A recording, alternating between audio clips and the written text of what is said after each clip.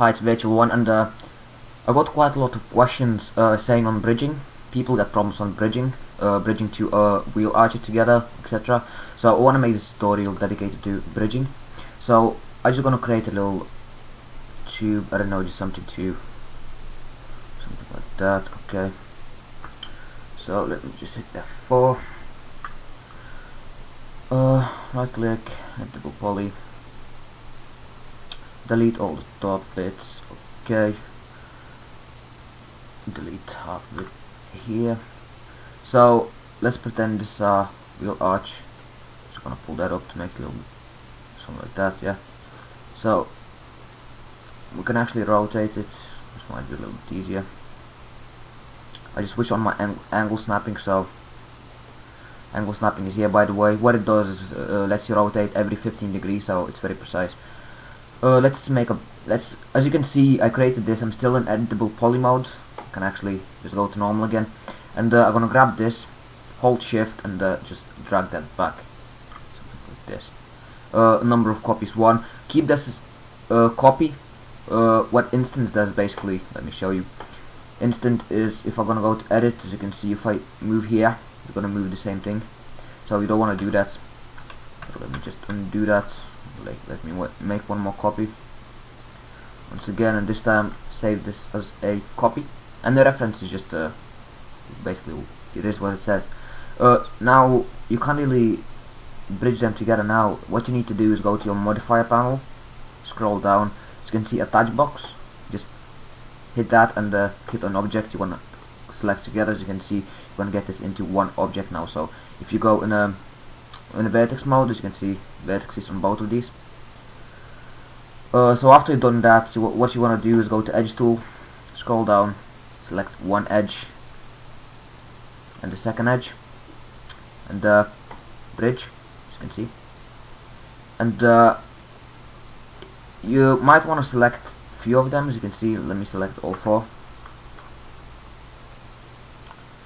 And if I hit this bridge, it still bridges together, but if they're a little bit messed up, if vertices doesn't add up or something like that, it won't bridge nothing.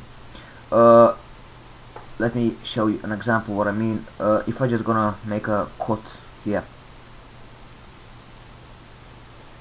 what I did is I added one more extra line, and I'm gonna select exactly as much, so normally it's 4. As you can see, I'm gonna select, oops, it doesn't let me, there we go, and select 4 on this side, 1 2 3 4, and click bridge.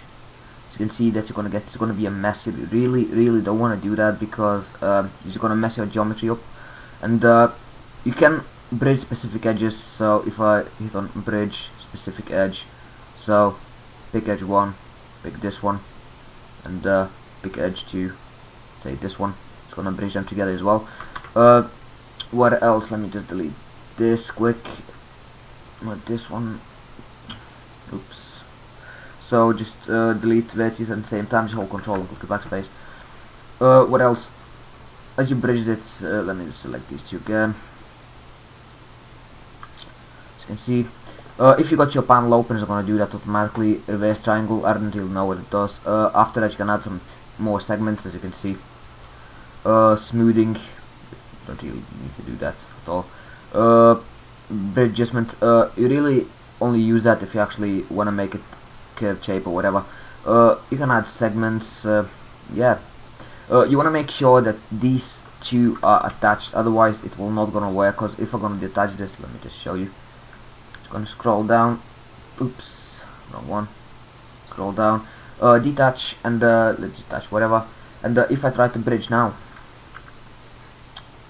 I believe that's what most of the people do. As you can see, if I click bridge now, and it won't let me select this. As you can see, I just enable selected. I can bridge 2 whatnot, I don't know, 2 of them. As you can see, I can bridge them, but I can't really bridge these 2. So yeah, this is my tutorial on bridging, and hope it helped. I hope it actually fixed your issues. It's actually very simple to do, as long as you actually listen what tutorial says, and I think I explained it quite clearly. You have to attach them. So if you got one segment, scroll down, just if you're gonna be in vertex mode, you might not be able to find this.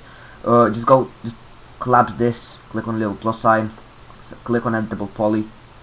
The bow is gonna become yellow, and attach. As you can see, you can either click this box and just attach object 1, or you can click attach and just select your object. And you want to make sure that when you select, these brackets are going to be over both of the objects. You can click J to switch between them. I really switch them up because I really don't like that.